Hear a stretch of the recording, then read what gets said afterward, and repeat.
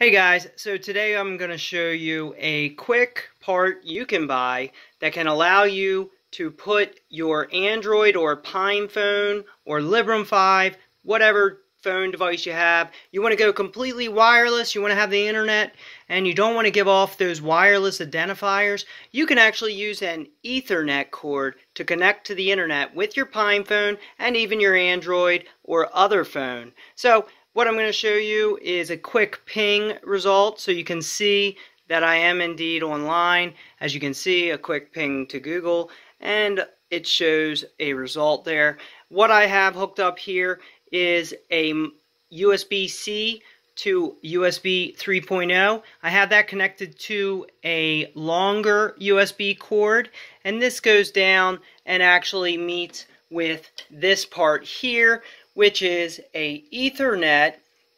The other end, USB 3.0, the model is a EU300 by TP-Link. So if you're interested in connecting your phone without giving off those privacy identifiers, check out something like this. A setup like this will allow you to have full internet access anywhere that has Ethernet access without giving off wireless identifiers on the open air for the various trackers and beacons that are indeed listening, logging, and selling your location everywhere. So that's what I have today, guys. Just wanted to share this trick that you can use. And with a Pinephone, just plugging this all up to a valid Ethernet with internet automatically gives you that internet access. You don't have to do any setup. It's automated. Very easy, just plug it up and you have the internet. You can turn off all the kill switches and you'll have internet access without giving off wireless identifiers.